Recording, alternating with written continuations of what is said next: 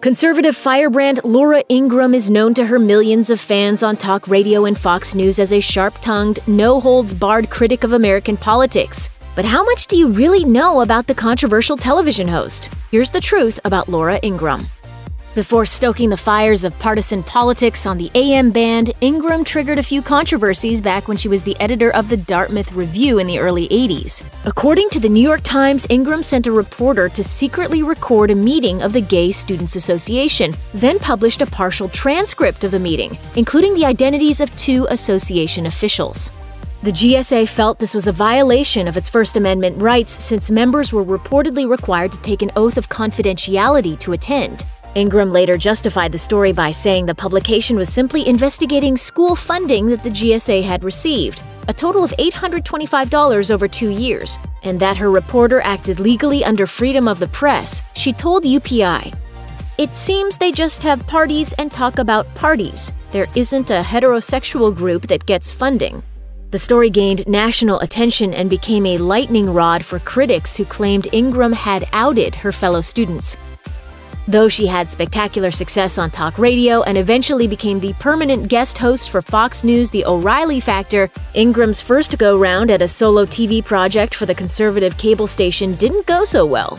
Ingraham's 2008 show, Just In with Laura Ingraham, which attempted to blend conservative talking points with Daily Show-style humor, lasted just 3 weeks before getting yanked.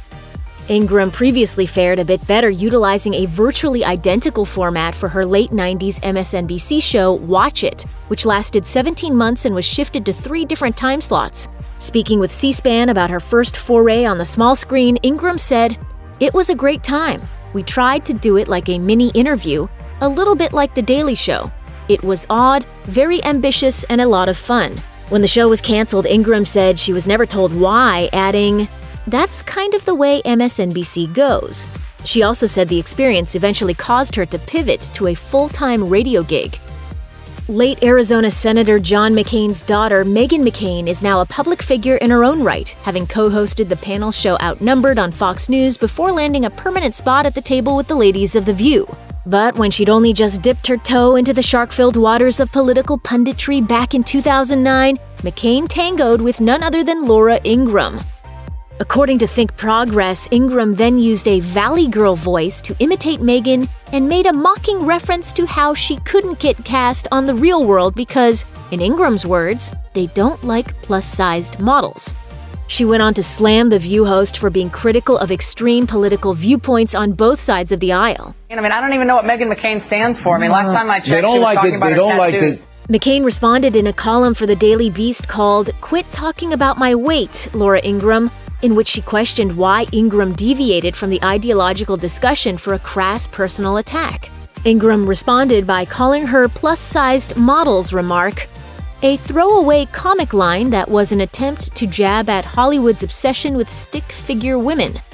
Years later, Adweek asked Megyn how she felt about her previous feuding with Ingraham, and her response was, "I just want to thank her for my career. She's the person who got me national attention.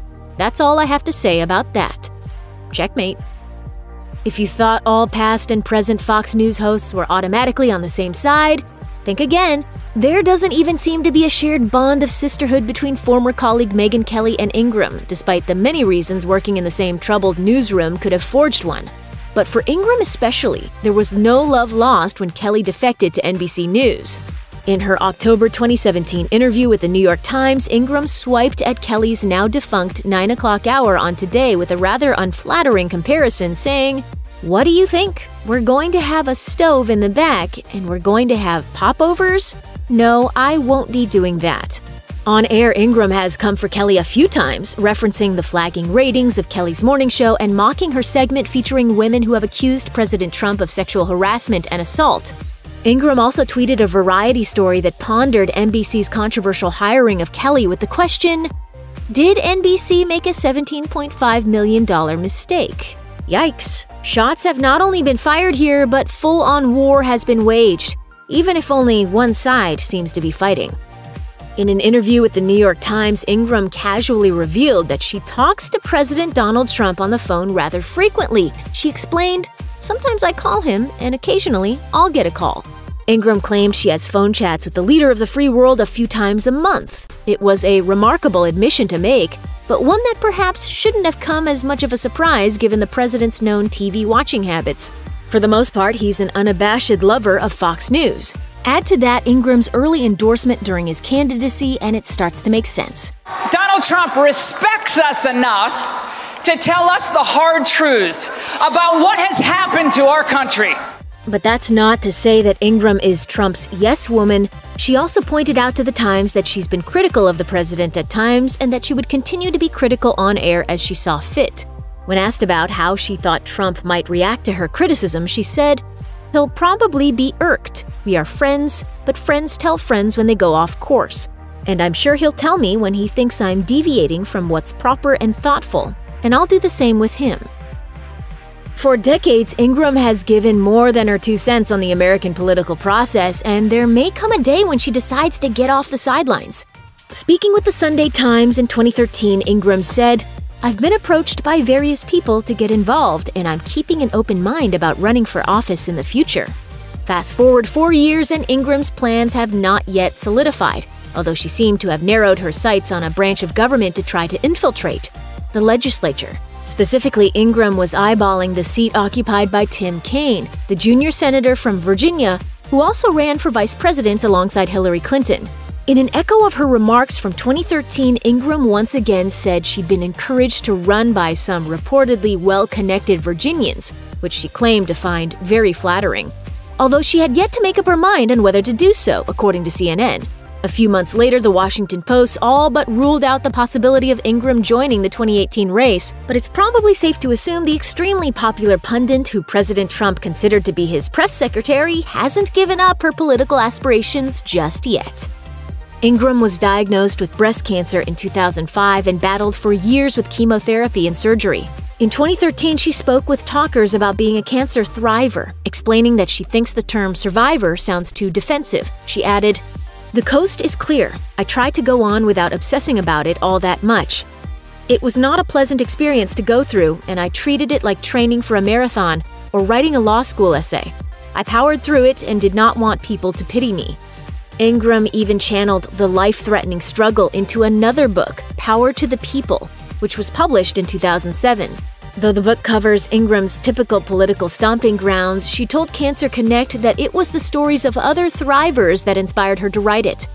Asked to counsel others afflicted with a cancer diagnosis, Ingraham again referred to a cancer battle in terms of a tough assignment that shouldn't be, in her words, the defining characteristic of your life. Ingraham started the Adopt a New Attitude project in response to the Russian government's retaliatory 2012 ban of all adoptions to the United States.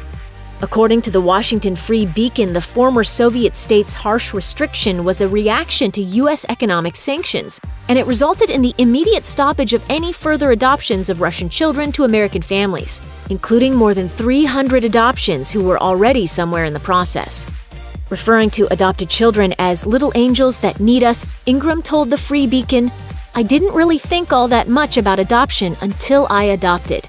She claims she found her passion for the cause after adopting 3 children of her own, 2 boys from Russia and a girl from Guatemala. She said she hopes Adopt a New Attitude reveals what she calls great light of adoption is to the public. In January 2017, after being accused of human rights violations, Russian officials signaled that they were ready to reopen discussions on the issue and that there was potential to revert how conditions were prior to the ban. Clearly, Ingraham is no fan of liberal teen activists, but she may have saved her worst attack for Greta Thunberg, the teen climate change activist and Time's 2019 Person of the Year, according to Time. Thunberg inspired 4 million people to join the global climate strike in what was the largest climate demonstration in human history. Ingraham was apparently unimpressed by the achievement. The adults who've brainwashed these kids should be brought up on charges of child abuse. During an episode of the Ingraham Angle that aired 3 days after the historic worldwide protest, the conservative host compared Thunberg to the fictional teen cult in Stephen King's classic, Children of the Corn. I can't wait for Stephen King's sequel, Children of the Climate. Yikes. Predictably, she faced instant backlash over her comments, the harshest of which came from her brother, Curtis Ingraham. While that may sound shocking, keep in mind that Curtis had previously called Laura a monster, according to the Daily Beast, and publicly shamed advertisers on her show. Someone asked me, is that really your sister, or is she just playing a media personality? And I think it is who she has become. After Laura's Thunberg slam, Curtis headed to Twitter and didn't hold back, saying, "Clearly, my sister's paycheck is more important than the world her 3 adopted kids will inherit. I can no longer apologize for a sibling who I no longer recognize. I can and will continue to call out the monstrous behavior and the bully commentary born out of anger." Dubbed the most listened-to woman in America on political talk radio, Ingraham left her radio show in 2018 to launch a podcast on the Podcast One network. According to The Hollywood Reporter, Ingraham claimed that hosting a primetime television show and a 3-hour radio show was just too much for her as a single parent of 3. But just a year later, the podcast ended. Her last broadcast was on September 30th, 2019, and no new episodes have dropped since. The Daily Beast reported further, and yet on her official website, Ingraham has continued advertising and selling auto-renewable $49.95 per year subscriptions for a podcast that apparently no longer exists. Sources told the publication in October that the show would be coming back, but Ingraham and her executive producer ignored requests for comment, and the podcast was scrubbed from her Twitter bio.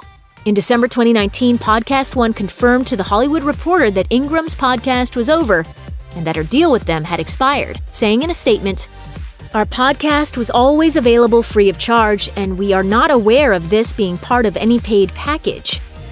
Check out one of our newest videos right here. Plus, even more Nicki Swift videos about your favorite celebs are coming soon. Subscribe to our YouTube channel and hit the bell so you don't miss a single one.